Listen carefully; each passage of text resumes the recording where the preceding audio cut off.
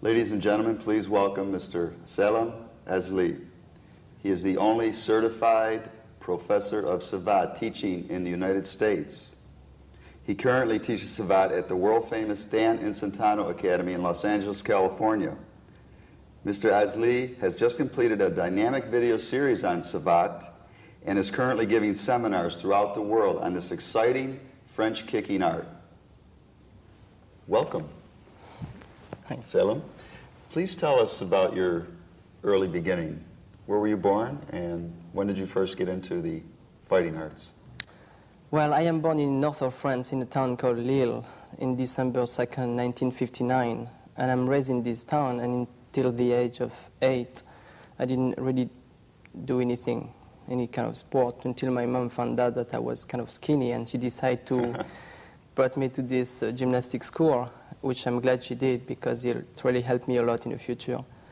And I was doing pretty good, and I was doing competitions and things like that, until 1974, when something really changed, if I can say, my life. I saw the Chinese movie Invade the Markets, and one day I saw Bruce Lee, and I was very impressed, and I said, this is definitely something for me.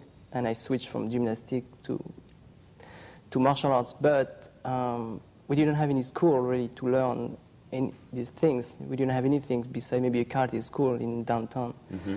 But it didn't tell me anything, and I decided to learn by myself with friends and have with focus glove, kicking, punching, you know, like play around. Yeah. And so you were self-taught in the beginning? Yes, I was a self-taught, and more I get involved into Bruce Lee and his martial arts, when I could read information about him and what he did, I found out that, of course, he was dead, but his fellow companion was keep teaching his art in the United States.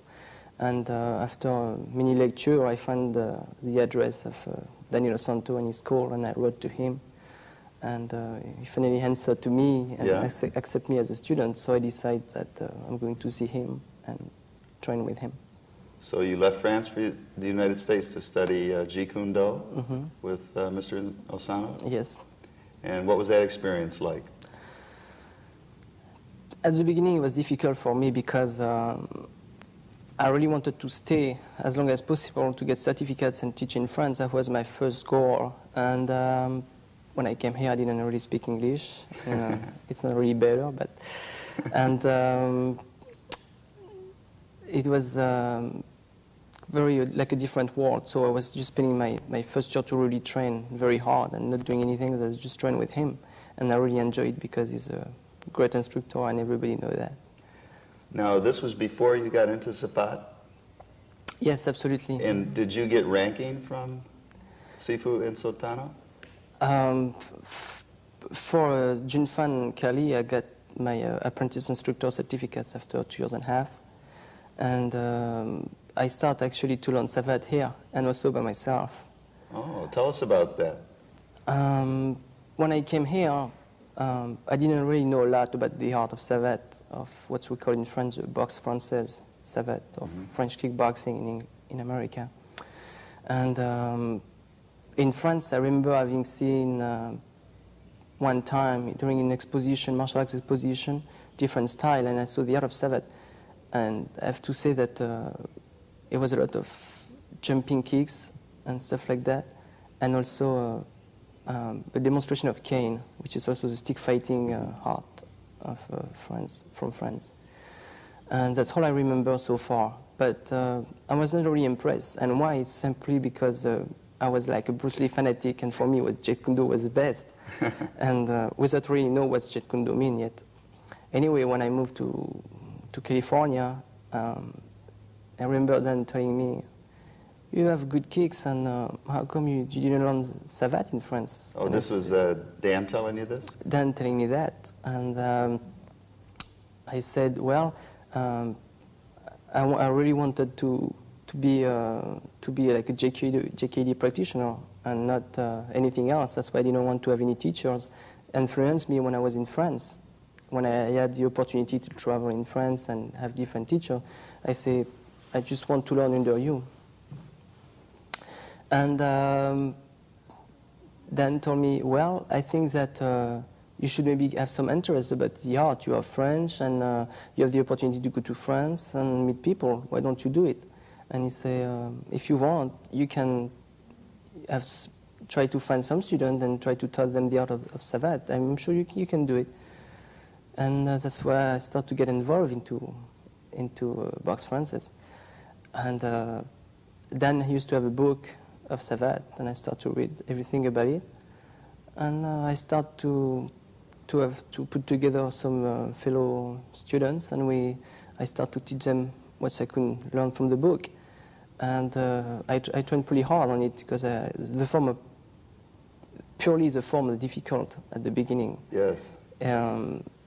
If you really want to look the best, it's difficult. It's very beautiful. It's very graceful. So I keep training. I keep looking every day. I was practicing, and more I teach, more I learn.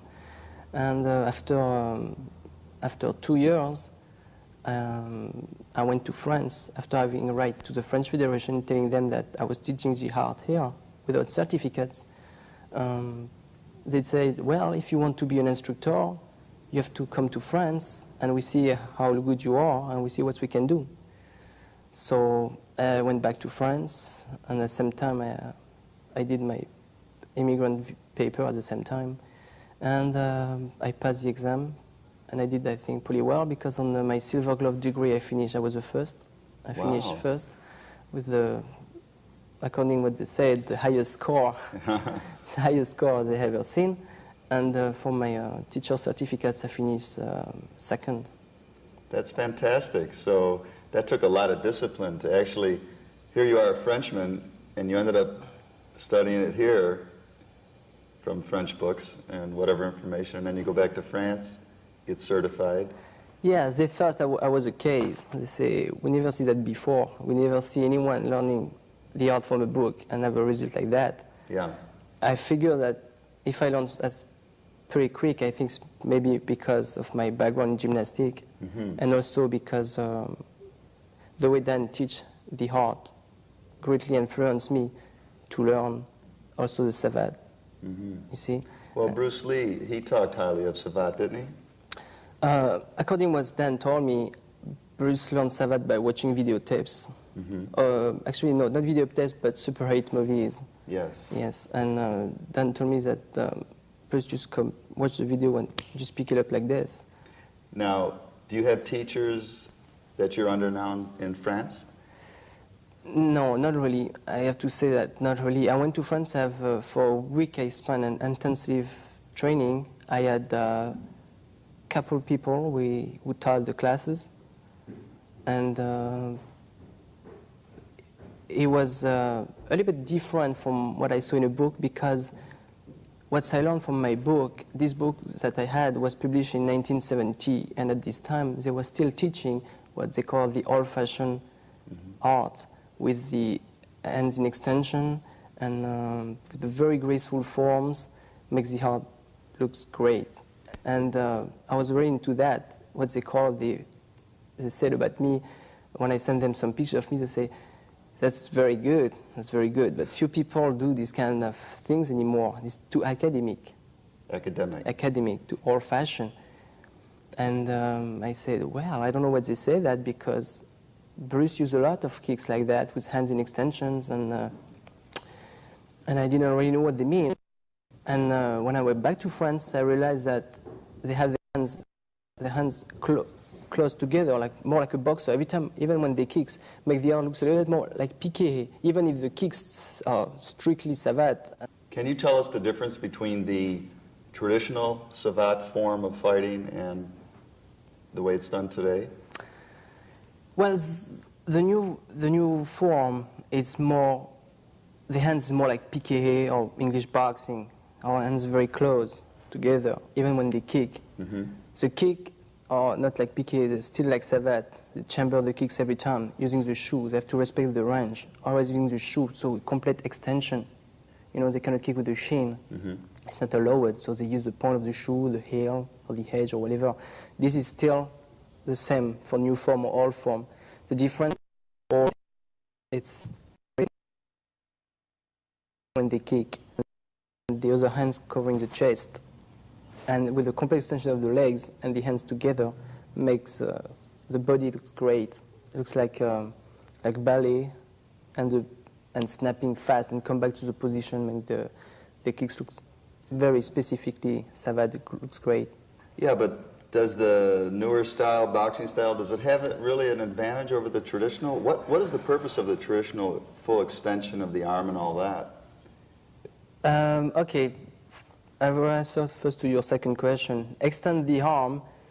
I noticed that when you use your old-fashioned form, you can kick a little bit farther because you have 50-50, you have good balance, so you can really extend much more the leg when you kick. So you're stretching out more? Much more, like about almost along the foot. Yeah. So when you use the point of the shoe to the face or to the stomach, it can help a lot. And when you put your hands together, they say you're more cover, you see, you better protection. But what's happened to me at the first time when I saw the art on a book, it's the extension and the legs and hands in extension makes the art look more like gymnastic. Something looks like gymnastic, remind me of my background, which I could use, and also the gracefulness at the same time. So I have efficiency and gracefulness at the same time. And when I saw Bruce in his movie, using these kicks and extension of the legs and arms at the same time when he was spinning or round kick or stuff like that, I said, well, it's not necessary to have both hands in protection. And so I decided to learn the old form. And actually I didn't have really much choice because the only book I had, it was the old-fashioned form. Right. And so when I went to France, they look at me and they say, many people asked me, who was your teacher? And I say, well, my teacher is Bernard Plazet. He's the guy who wrote this book. And they said, they start to laugh and they say, well, you're a case. We never see anyone learning Savate by himself and have such good forms. You know, I mean, I was a case. Salem, do you teach both forms of Savate? Yes, I do. I definitely do. Because when I was starting to spread the art, during seminar and or when I was talking in my class, then I was told me, you know, Salem, I don't know why, but I prefer the old form. And I say, well, we are both of us to like the old form, and I'm sure it's going to appeal more to the American people the old form than a new form, because at first it's going to appear to them like piqué, and they will say, they will probably think, well, what's the purpose to learn the Savate if we have piqué, even if they didn't know yet that it's very different. So psychologically, it was better to use the old-fashioned form. Like right away they see, oh, this is very different, and it is. It is. So we have to use what's specific to the art to spray it. Salem, tell us about the fascinating history of Savate. Well, it's very interesting and very long.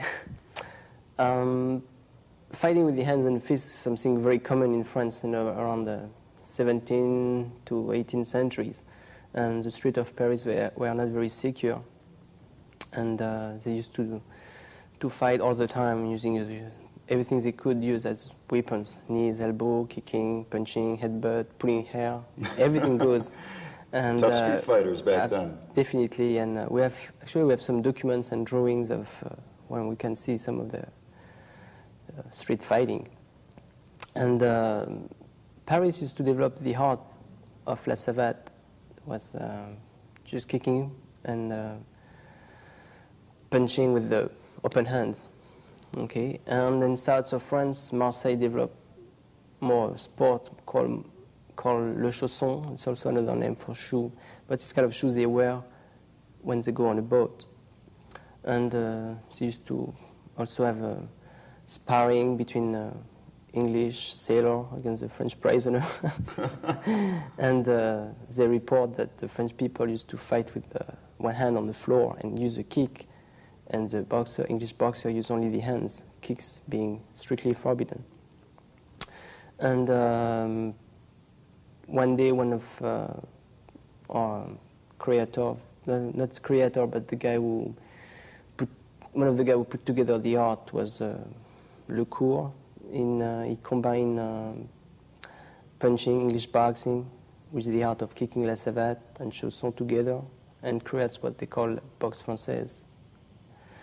And later on, Charlemont came, and he was really the guy who did the art, what is today, something very scientifically put together, codified very well, kicking, punching, everything he put together. He wrote 2 books, which I possess one of them, that he wrote in 1899. And it's very, very, very technical, and this guy was a genius.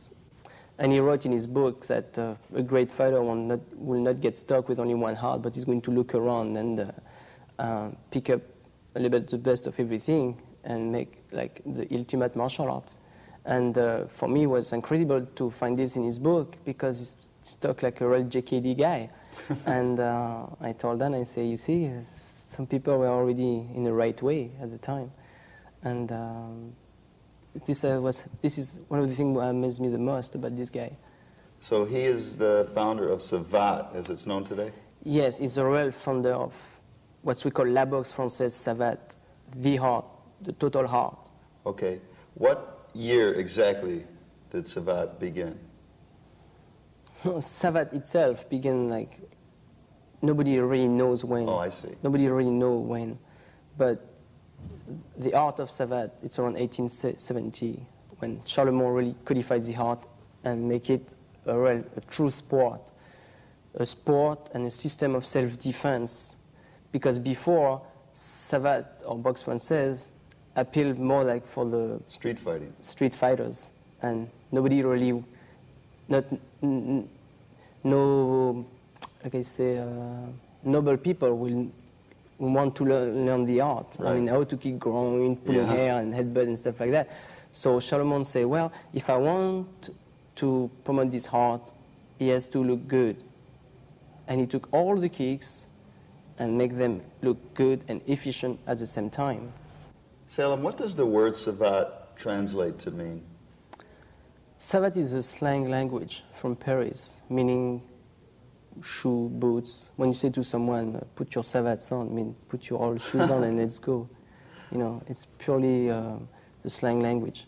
This could be a boot, a shoe, any kind of things. Salem, when did Savate become a national sport in France? Under the influence of Joseph Charlemont, which is the father of Charles Charlemont. And in 1887, when Joseph opened his first school, official school in Paris, he attracted a lot of people, and among them members of the nobility, like Alexandre Dumas, which is the guy who wrote The Three Musketeers. Oh. And so Savate was at his peak, if I can say, around 1900, 1902. And also Savate was Olympic sport of demonstration for the Olympic Games in 1924. So the school functioned until the death of his son, Charles Charlemont, in 1944. And not everybody knows that, but Georges Carpentier, who was a French champion of Savate, was French champion of Savate, was also world champion of English boxing, but he was first a Savate guy. Mm-hmm. And so, unfortunately, during the First and Second World War, all the great masters died, mm-hmm. you know, and after the war, if one guy, the Count Baruzzi, a member of the nobility, was a student of Charles Charlemont, was not there, the house would probably be completely dead today. So, thanks to him, he put together all the people left, if I can say this way, with him, and they were like a handful, and they really wanted to keep doing it. And it took a long time, but with the years, they brought more and more people together. They created association, federation, and in 1969, I think, he used to have like 300 or 350 practitioners of Savate. Now we have, in 1986, we have like 30,000 people practicing the art. In the Savate matches, how many spectators usually come? To tell you the truth, Savate is the only martial arts in Paris who full up the place. Thousands of people. Yes, because it's so exciting to see. Yeah. It's like Thai boxing, except that it looks more sophisticated because of the kick, spinning, kicking, side kick, reverse kick. Tell us about the rules during a Savate competition. The rules make the art very exciting during competition because, first of all, it's so crowded and everybody's screaming, and it's very, very exciting. They can use the shoe, so they wear shoes. They have a boxing glove, mouthpiece, and cup. No shin guards, nothing. Mm-hmm. All kicks are lowered, and in the 3 lines, so they kick in the legs, and they make a lot of noise with the shoe. And they cannot kick the groin, of course, so he has a regulation, of course, definitely. And but they can kick the legs? Absolutely, absolutely. Wow. In any position, front leg, rear leg, on the front, on the side, the knee, the front chassé, front side kick, frontal side kick on the knee. It's allowed since last year. How many rounds during a fight? 4 rounds. How many minutes? It's 1.5 minutes each. And a minute rest in between? And a minute rest in between. And how are the fighters judged? They judge on how many. Of course, there is the KO, you know, the knockout, you know. Knockout? There is a knockout. There is the points, you know. Okay, what do they judge points on? Do they have to throw so many kicks per round? No, they don't have to. If the guy is going to sparring and trying to fight and he doesn't kick, they will stop the fight and say, well, you have to kick or you lose. Yeah. You know, he has to kick. He cannot just punching. But if he just kick, I think he can throw a few punches. But he cannot just do punches and not kicking. How do most knockouts occur in Savate competition? Mostly by feet, also by hands, but I say mostly by feet. And it's most of the time with the point of the shoe or the powerful chassé side kick with the heel and with the shoe protecting your feet so you can kick very hard. So the point of the shoe, the stomach, even if you have abs like steel, you have to experiment it. It's very, very strong. Savate kicks with the point. Yeah, use the point like the toe, like a knife. Like huh? a knife, exactly. We stab with the point of the shoe. So every time we touch, every time it hurts. So we try to get out of the way every time. So we go knock out with the point of the shoe to the temple. You drop. Temple? Wow. Boom. If your hands is a bit drop, boom, you drop. And in the street is more realistic because in the street you have the shoe. So use your shoe as a weapon. While using the shin, every time when you can also use your shoe and the longest range. The shin is efficient and the closest range, and as the longest range you want to use your shoe. Tell us about Savate kicking techniques. Why are they different than, let's say, karate or Thai boxing kicks? What's so unique about them?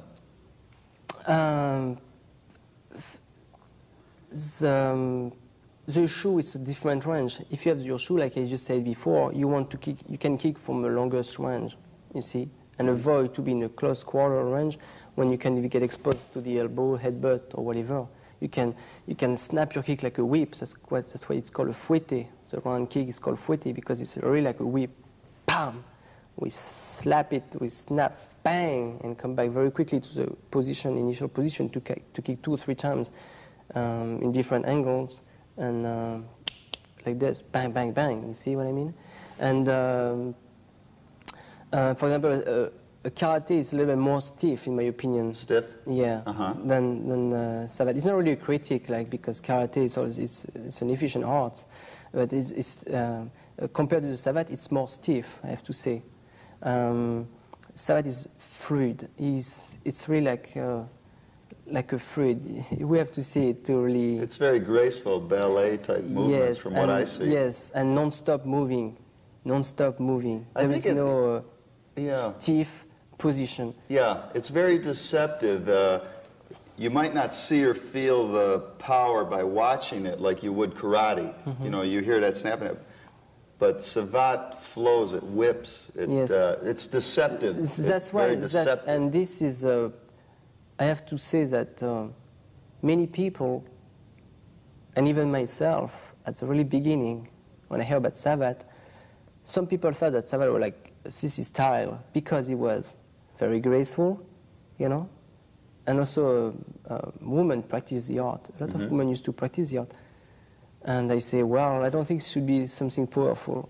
Until one day I experimented with Savate guy. He was on the front of me, and he was just beating the hell out of me, and I couldn't do anything. He was very far away from me, and he was flying, giving me high, round kick to the face, and at the last second, showing my legs with a shoe. Wow. And I said, gee, what the hell is this? And I say, this is Savate. Wow. It was my first encounter. So that impressed you, was having the face of Savate man. That's what woke you up to it, huh? Yeah. So was this your first encounter with a Savate fighter? Yes, when I was in Paris for the first time training with them, and I realized how deceptive was the art.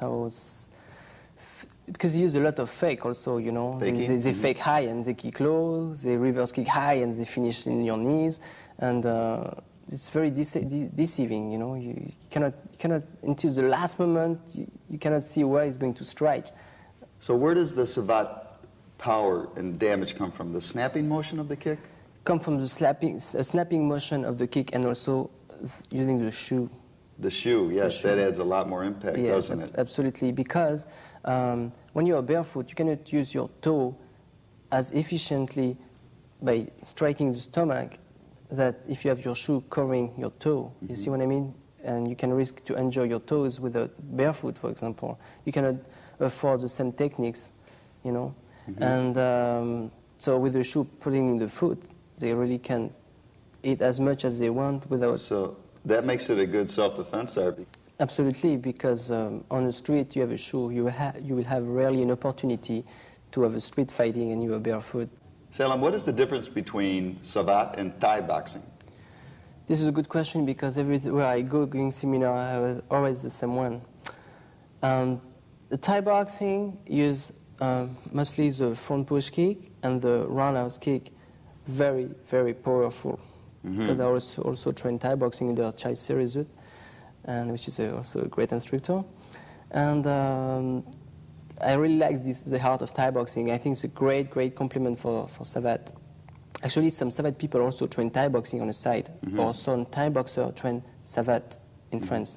So they realize that both of the arts go very well together. Anyway, the Savate kicks are much more sophisticated, I have to say, because it's the truth. We have all the kicks possible and imaginable in all lines: low, medium, high, spinning, jumping, front leg, rear leg. But we don't go all the way through when we kick, only on street defense. Because we use the shoe, we don't have to kick as hard as Thai boxing. As they are barefoot, they have to use the shin, so they have to be in the closest range. In Savate, we use the shoe, we can kick from far and avoid being touched when we kick the legs, not being too close and get exposed to elbows or headbutts, you know. So this is mainly the big difference. The kicks are more sophisticated in Savate. The kicks are very powerful in Thai boxing, you see. I see. Are there competitions where Savate and Thai boxers fight each other? No. No, because the French Federation don't allow any Savate people fighting with other styles. I see. They don't want to do that. But I know that a French guy and his buddy went to Japan, and they wanted to see first for a tour, visit Japan, and they went to see one of those Japanese kickboxing tournament. It's like, I think it's like Thai boxing. Yes, I saw the pictures, and pretty impressive, I have to say. And his friend, this guy's friend, looked at it and said, "This looks very tough." And he said, "I won't like to be there." And his friend said, "Well, me, I'm going to go." And he said, "It's too dangerous." And he said, "It's not the same things. We do Savate, and they do different things." Anyway, he put his shorts on, he had his Savate shoes on, he put boxing gloves, and I think he just registered at the last minute, he went on the ring. And everything was recorded on TV, so he did 5 fights. He won all of them, and 3 by knockouts. Wow. And how? With the point of the shoe to the stomach, a coup de pied bas that, to the shin, followed by jab cross. Very classic. Exactly the same techniques that Charles Charlemont, the son of Joseph Charlemont, used against the English boxer when they fight, because the French and English boxer used to always compete together. Or the English boxing is better, French kickboxing is better. So they used to organize sometimes little tournament, but it was always little tournament, this way, over there, etc. And one day they decide to do once for all to decide which art is the best. So they brought this English champion in Paris, and they organized a big tournament, which all the newspapers used to talk about it at the time, even in Russia, for tell you how big was the event. And it was pretty equal. Charlemont received some punchings for the boxer, but finally Charlemont won by giving a strong roundhouse kick with the point of the shoe to the stomach of the boxer, and a jab cross for finish. And that was it? That was it. Wow. And this, at the time, this was in 1902, I think, or 1900 anyway. It was, Savate was really at the peak.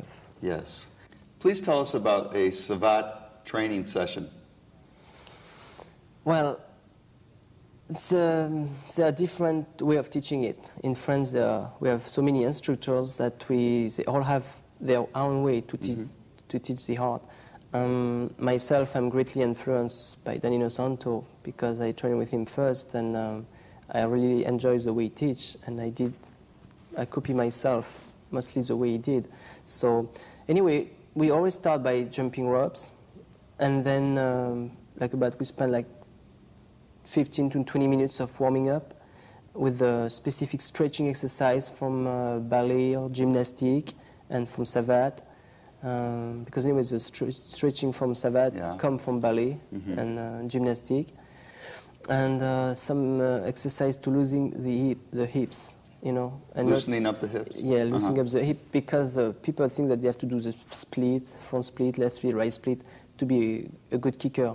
And also their mistakes, common mistakes of most of the people, is to think that to be a good Savate practitioner, you have to kick in the air, to kick the face every time. And I want to say and telling them that that's not true, because Savate kick low, medium, high, and some people are so bad in flexibility, and they keep practicing the art, and they always do low line. So as you can see, even people who are not very flexible can practice the art. They can only kick low line if they want to, because first of all, in the street it's more efficient, it's more direct, so they don't have to kick the head and to be very flexible and even medium and just go to the low line. So everybody can practice the art of Savate, regarding flexibility level or the age, because we have a student from 5 years old to 91 years old. The oldest one is Count Baruzzi, the one who, thanks to him, the art is still alive. And as from what I hear, he's still practicing. Tell me, do you have to study Savate to be a fighter in competition, or can you just do it for health and self-defense? Oh, absolutely. You can practice the art for just for the fun, and it's a lot of fun because you can play with the art of Savate. You know, you have to touch. Touch is an obligation. So we have, you want to touch, you don't want to be touched. So we have some of the games like that. That's the way we start. Oh, you must touch with the kicks and punches? Absolutely. There is no contact. You always have to touch. It's a necessity number one. It's a rule number one. You have to touch. Then you have, you can practice the art just for the sport, fitness and sport, you know. Self-defense. Many women practice the art because they can use their shoes, they don't have to do things too fancy, and the art looks good. So if they are dancers, they like the art. It looks great. And also for competition, if you want to be a fighter. I see. And they know how many fighters we have. And what about the rankings in Savate? Could you explain certification? We have 5 first-degree level in Savate first before we reach the silver glove. We have blue glove because we work by color glove. It's not the glove that you wear, change color. It's just a patch with a glove, and the color of the patch is different. So the insignia for Savate is gloves? Yes, yes. And you have the first level, which is the first degree technical. It's blue level, blue color. Then you have green. Then you have red, followed by white, then yellow. So it's similar to karate? Kind of, but it's not by. It's mostly by how long you practice the art. I see. And then you have an exam, and combination exercise, sparring are required, you know. And if you pass the exam, you pass the color glove. Your ranking goes up, you know. And you have you have a combination of fighting, you know. You have defense, technique, opportunities. They judge you on all of that. Include you have to do sparrings, you know, light sparrings, you know, but to see how you move, technical, how you precision, your control, and if you can do the combination required for your level. Then if you pass the exam, you get the rank. Now, the silver glove rank is like a, let's say, black belt level, and you're called a professor at that level? No, because being a professor and being a silver glove is 2 different things. Oh, what's you know, that? A silver glove cannot be necessarily a professor, you know, and a professor has to be a silver glove. Do you understand the difference? Yes. You cannot be a professor if you're not silver glove. But being silver glove doesn't mean you're going to be a professor, because some people are good technical or good fighters, but they don't know how to teach the art. Ah, so and professor is above silver glove more or less because you're a proven teacher? Yes, if I can say this way, yes. Because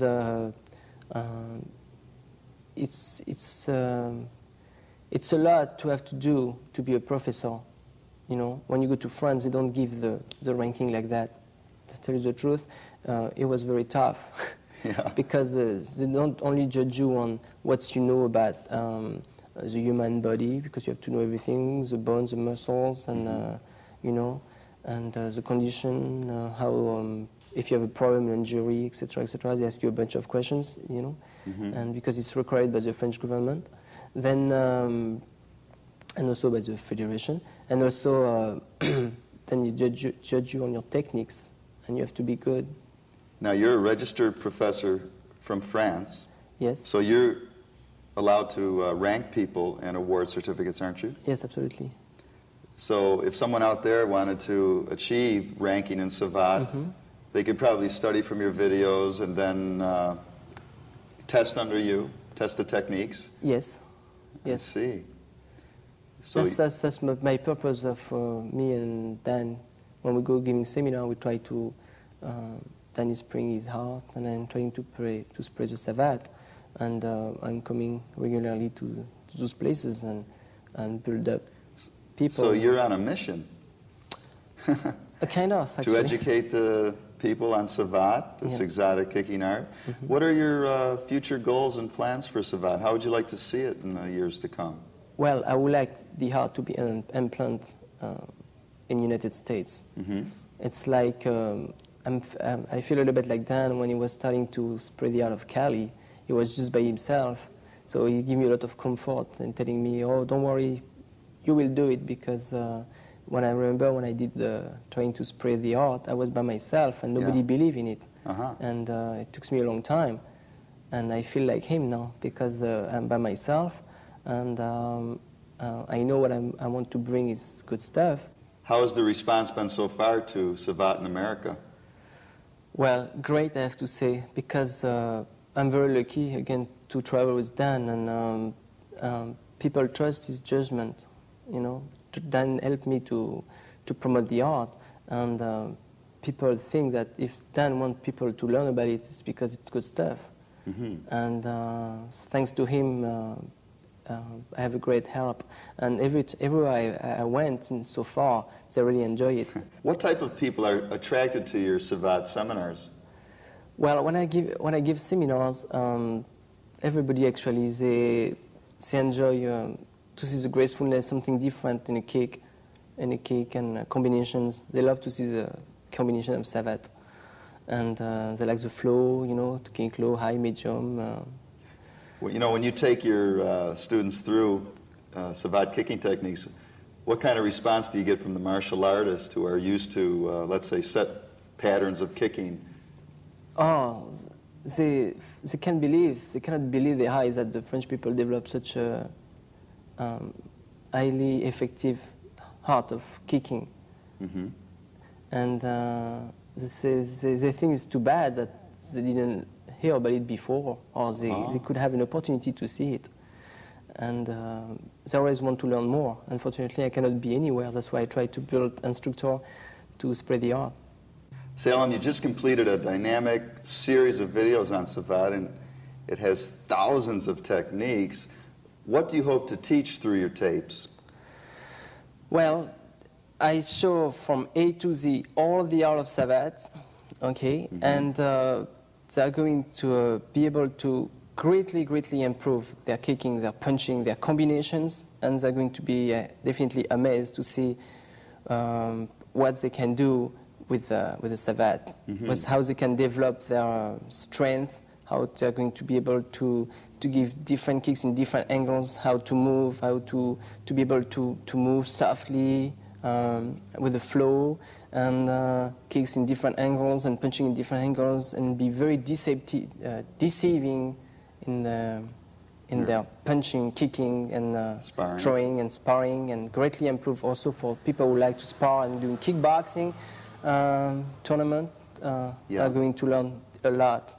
Very efficient techniques. So whether they are full contact fighters or point fighters, self-defense techniques, everyone can benefit. Oh, absolutely. Absolutely. Everybody is going to learn a lot. I'm sure they are.